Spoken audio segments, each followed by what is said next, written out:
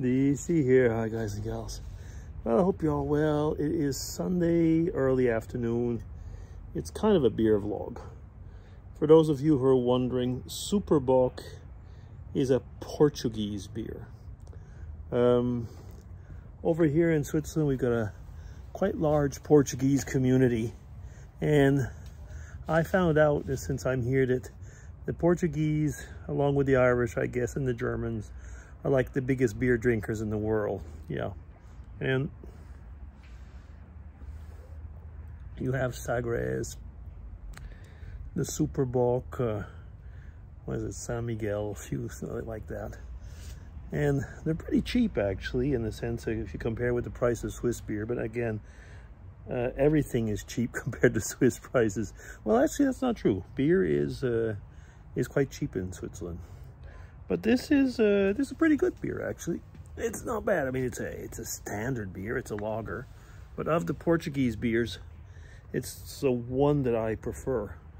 Anyway, so much for beer. I mean, but like I say, it's amusing because on Sunday mornings, so when all us good citizens are off to church, you pass in front of the Portuguese convenience stores, because there's quite a few of them over here, and they're all actually fronts for bars.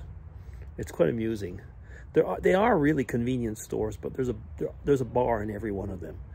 And on Sunday morning, I think all the Portuguese women go to church, and all the Portuguese men, except for the bar lady, they go to one of these convenience stores and drink beer all Sunday morning. And you can go around town. We've got quite a few of these little Portuguese stores, and they all have their regulars. It is quite amusing. I mean, in the sense that they're there. It's part of the habits, it seems. It really is. And so yeah, like I say, Sunday morning, the ladies pray for their husbands' souls while they're drinking it away. Yeah. So here I am sitting now, by the way, on Sunday afternoon, drinking away. Yeah, it's hot again. I'm sitting in the shade under the walnut tree, and I find it's really pretty good. I mean, everything that you see here has grown this year. So all this shade part, and we trim it off because otherwise it just goes wild in the autumn and fall or early winter months. And yeah, it's a really, really incredible tree as far as vitality goes and everything, you know. As far as the nuts go, well, it's actually coming along well, because this is not an old tree. But the birds love it. Yeah. And as you can see, I'm in my barbecue corner. So yeah, it's probably as close to a man cave, or man grotto, probably one would say, and depending on where you are this period of time.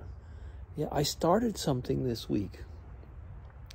I started doing live Spanish lessons. I think I talked about that the last time. Yeah, I did, didn't I? So it's Zoom. There's like 5 to 6 people. Usually I think it's like 6 people included when you include the teacher. It says 6, but I think actually what they really mean is 6 with the teacher. And it's quite a bit of fun, actually. I've had 3 classes up to now, 3 different teachers. The first class was quite amusing. The teacher was a person who was a Spanish person, but living in northern Germany. I was in Switzerland. One person was in China. One person was in, let me see now. One was in China. One was in Tunisia.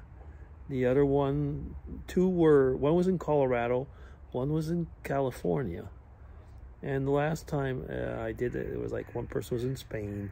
One person was on some island somewhere. Because it is, well, these courses are for people, I'm following it with Babbel, and they're for all over the world. Well, you've got courses at any time of the day. And I had taken one at 7 o'clock in the morning. I'm not going to do that again, though, because it's really very early to start class, put it that way. But that's probably why we had somebody from China and somebody from California. It was just the right time, I suppose. Anyway, it was fun. And sometimes if you've used Zoom in an academic way, or sometimes they've got what they call breakout rooms. So with the breakout rooms, like, you can have people that go in and have their mini meetings and then come back to the main room. And so we would do classes like that where the teacher would separate us into small groups, and we'd work together in a breakout room and then come back and discuss. That was one teacher was like that. The other one was more of a standard class, but always asking people, and each in their turn, we'd have like a curricula and so on. And excuse me, I've got to say it was overall quite positive. Yeah, I say overall because being different people every time, you can't get the same teachers again because you can choose your teachers and so on. You can't choose your students, but the students are okay. I have to say, up to now, I have not had anyone who I would consider, a jerk or what, or somebody who would take over. So it's an amusing concept. Will it make me speak faster? Well, maybe. I say maybe because the oral part is obligatory. You've just got to kind of go along. The first teacher did not say one word of English.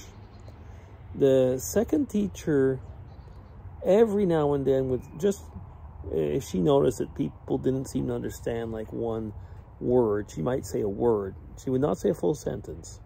She'd just say a word and then go on and keep on in Spanish. And the third teacher was very similar, actually, in that respect. The third teacher was, though, very chatty. And I liked her personality, but as far as a teacher went, she was talking all the time and not teaching all that much. But it wasn't bad, because the fact that she was talking all the time made it you could hear and understand and so on. So anyway, that's a little bit the way it is right now, and that Spanish stuff. So amusing. I mean, it's kind of like a retirement goal. I guess a lot of people do different things when they get retired, and I'm doing that, Okay, you know what? I'm not going to bore you much longer today. I'm just going to finish off in the shade over here, because it's like 29 degrees Celsius. I don't think we're going to get 30. But 29 is already pretty hot. And just kind of edge out here, I think. Yeah, so that'll be it. So, let me see. Try not to pour this beer all over me. So DC signing off. Take care, everybody, and have a great Sunday. Bye-bye.